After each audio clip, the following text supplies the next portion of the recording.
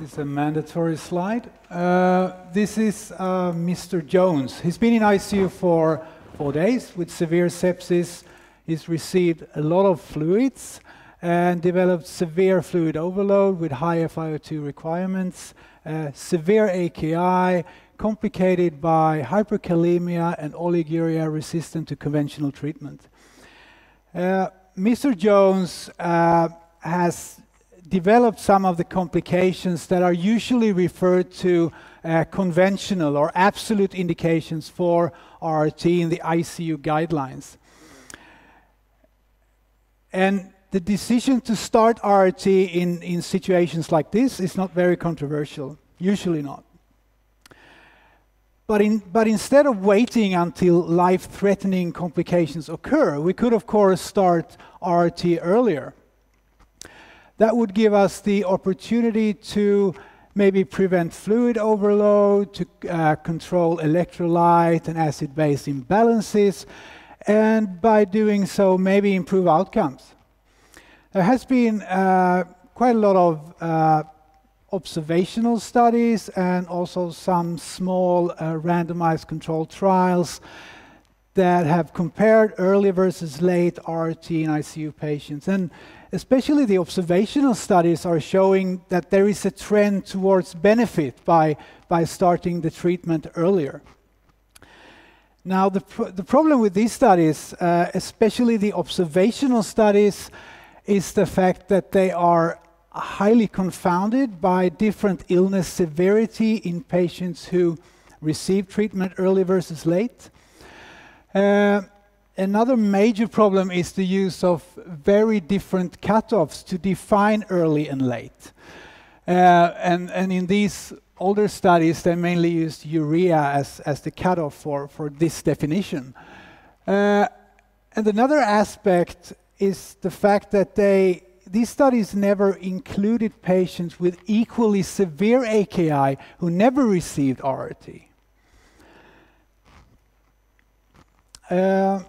Luckily, in recent years, the definition of acute kidney injury has become more uniform thanks to the KDIGO guidelines.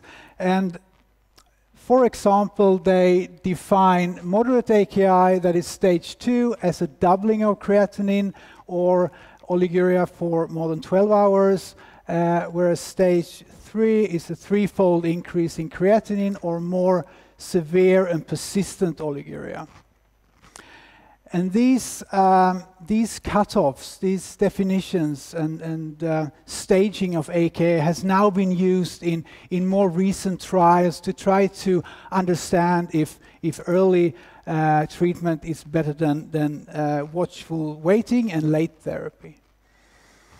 So in 2016, we saw the publication of 2 randomized control, well-conducted trials in this field, the AKI trial and the ELAINE trial. I will briefly summarize them now. The AKI trial is a French multi-center study published in the New England Journal of Medicine. They randomized 620 patients with KDIGO stage 3 AKI. They should be on mechanical ventilation or receive vasopressor support. And of course, they should not fulfill any of the absolute indications for RRT. So they randomized patients to the early group with the aim to deliver RRT in this patient as soon as possible, or to a late group where RRT was delayed until the patients developed absolute indications, or if oliguria persisted for more than 72 hours. This is a description of how they delivered treatment in the groups. And as you can see, almost all patients in the early group actually received RRT. However, in the late group, about half of the patients never received the treatment because most of them recover their kidney function anyway during the course in ICU. Those who did receive RRT in the late group did so mainly because they developed one or more of the absolute indication. The median time from randomization to RRT start was 2 hours in the early group and 57 hours in the delayed group. The primary outcome was 60-day mortality. And according to this study, there doesn't seem to be any benefit to start RRT early. Mortality was slightly below 50%, and they did not find any statistical significant difference between the two groups. They also present a number of secondary outcomes, for example, dependence on RRT day 60, which was low in both groups, slightly higher in the late group, but without a significant difference. However, the incidence of catheter-related bloodstream infections was twice as high in the early group. The ELAINE trial is a single-center German study published in JAMA, also 2016. They randomized 230 patients, mainly post-surgical, with KDIGO stage 2. Elevated NGAL level, which is kind of a proposed biomarker of acute kidney injury, and they should also have severe sepsis, vasoactive support, fluid overload or worsening SOFA score. The aim in the early group was to start RT within 8 hours from randomization. In the late group, they delayed treatment until the patient developed KDIGO stage 3, or an absolute indication, of course. Now, the results from the ELAINE trial is very different from the AKI trial. All patients in the early group received RRT, and most patients in the delayed group as well. The indication for starting RRT in the late group is also very different from the AKI trial. That is, the majority of patients received RRT late because they developed KDIGO stage 3 instead of absolute indications or emergency indications. Time to treatment was 6 hours in the early group and 26 hours in the late group. So that there is just a 20-hour time difference between the two groups, which is not a lot. And despite this, there is a significantly higher mortality in the late group. And looking at some secondary outcomes, renal recovery at day 90 was also significantly lower in the late group. However, when they specifically looked at survivors, they did not demonstrate a significant difference. Now, the results from ELAINE and AKI have caused quite a lot of confusion, and it's really hard to use this data to inform clinical practice. And I'm just going to go through some of the reasons for this. First of all, the studies are quite small and severely underpowered to detect plausible differences in mortality. The other reason is that they study different populations. There is a different case mix in the studies. And they use different cutoffs for early versus late CRT or RRT. For example, in the ELAINE trial, they used KDIGO stage 3 as the late start, whereas KDIGO stage 3 was the early start in the AKI trial. That's confusing. And again, the time difference varies a lot between the two studies.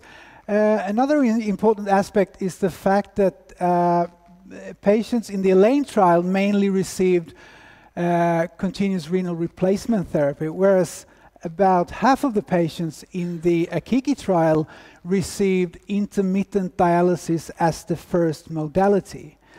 And based on the current evidence and recommendations, that may not be the treatment of choice in hemodynamically critically ill patients.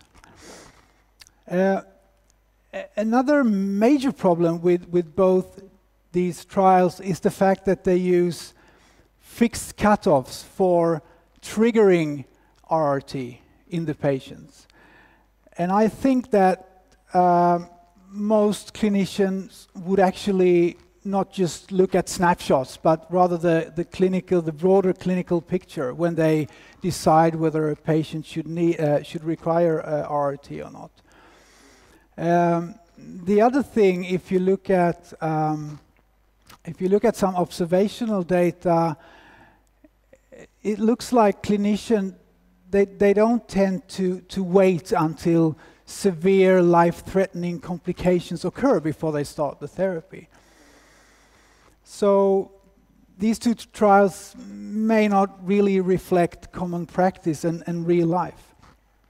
So what I think most of us do instead when we decide upon the timing of RRT is to try to anticipate the trajectory of the kidney dysfunction and other non-renal organ dysfunctions as well, to consider the solute burden, and also to facilitate other supportive measures, such as the ability to deliver adequate nutrition, drugs and other fluids without running into problems with fluid overload.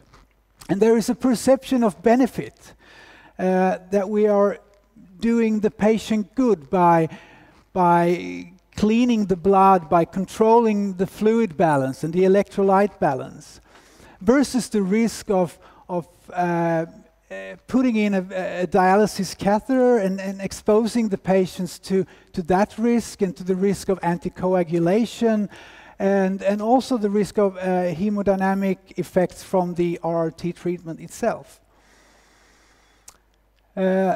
Fortunately, there are two larger ongoing studies. I think the ICU has finished recruitment, but they haven't published the results yet.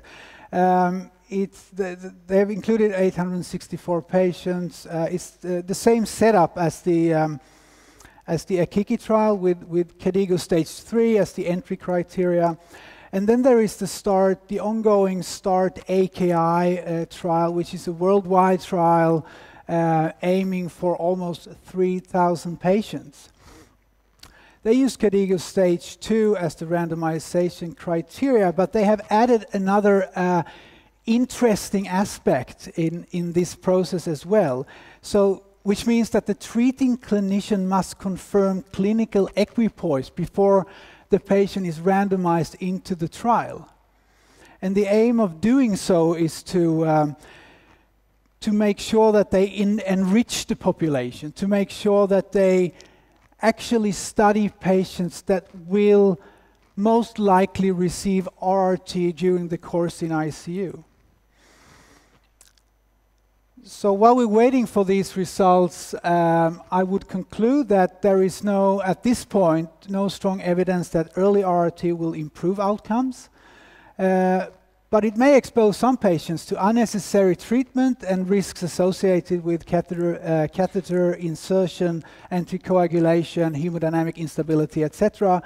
And we need to continue to look at the timing based on patients' characteristics, including CKD, illness severity, and as usual, the trends in physiology and laboratory data. Thank you.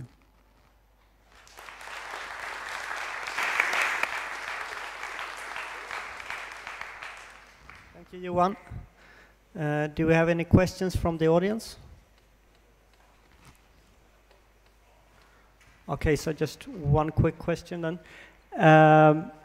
There was a mock article in British Journal of Anesthesia several years ago showing that we anesthesiologists on call are really at risk based on the urine output criteria. Most of us met the indications for dialysis. So I think one of the issues in all of this might be a problem with the definitions. How do you think we really should define early renal replacement therapy? That's a really tricky question. As you can see, there has been a number of studies done in the field already, and even with the definitions that we have, that they are not perfect, but they are there. The trialists haven't been able to decide what to use. I think the START AKI trial is a step in the right direction, where you actually you have to approach the clinician in charge of the patient and ask him or her, is this feasible? Is this a patient that you believe is going to recover within the next couple of days? Is it futile to deliver the treatment? Or do you think that RRT will happen sooner or later? That's a very good aspect of that trial.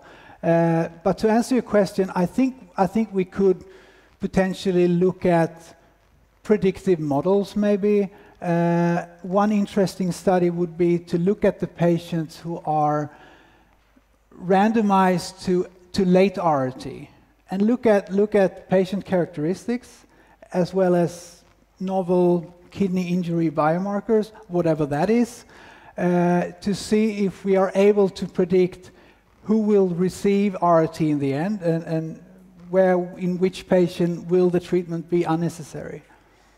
I think that's what we can start doing, because I haven't seen any such models being presented.